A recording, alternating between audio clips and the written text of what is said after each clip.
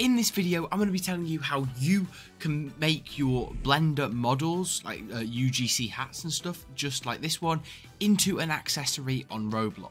And then you can wear it in Roblox just like this. But some of you people here won't know how to actually make accessories. So if you don't know how to make an accessory like this, I'll put a video on screen right now. Click the tag in the top corner or the link in the description. It will tell you exactly how you can make items just like this one. Anyway, let's get started. So first of all, you're going to want to take your accessory and select it and go to File, Export, and then FBX. So now you want to select where you want to save it and make sure you tick here on the right, limit to selected objects, and that means it'll only export your selected objects. Before we do this, there is something important to mention. In Roblox Studio, you can scale hats and stuff. You can scale models, basically. But when you turn something into an accessory, it goes to the default scale. So if you import your hat and it is massive, right? If your hat is massive, basically, you need to resize it in Blender and then re-import it. It's really weird. And if you got the default Blender scale, basically, if you import a dummy from Roblox, it's about this size in Blender. And if you've done this, then basically this dummy is 100 times bigger than a dummy inside of Roblox.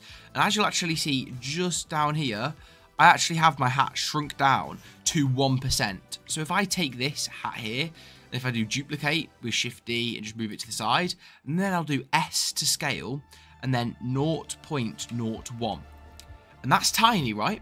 But that is the scale we want it. And this is just because of the way I've done it, the dummy I imported from Roblox, and the scale, then basically I want it to be a lot smaller. But if this doesn't work, you can always see how big it is when you import it. So it's big, like this. When you import it, you can just scale it down and re-export. But anyway, export as I said, and move back over to Roblox. And then in Roblox, the easiest way to do something small, just like one mesh, is to go into workspace, click the little plus, type mesh and mesh part, and then in this mesh part, you can basically just select it, come over to the properties, and then where it says mesh ID, click on the file and find it in files. So as you see, mine here is actually scaled just how I would want it. I know it looks really small, but when you actually go and put it near an avatar, you will see that this thing is honestly like the right size and it's not too bad. And also for applying the texture in the properties again, where it says texture ID, click on here, click add image, and then choose file and find the image file in your files. As you now see, I have this nice textured hat. And now it is time to turn this hat into an accessory.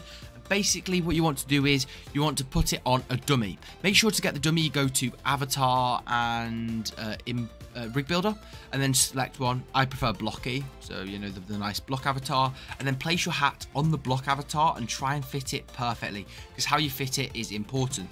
Now you want to go over to plugins, and you won't have this plugin by default, but if you go to view, turn on toolbox, and then go to plugins, and then in plugins, if you search for asset creator, you'll see here it comes up with this one by Stickmaster Luke, and in plugins you'll see I have it, I forget where I have it, here, asset creator. It should have a little red cross.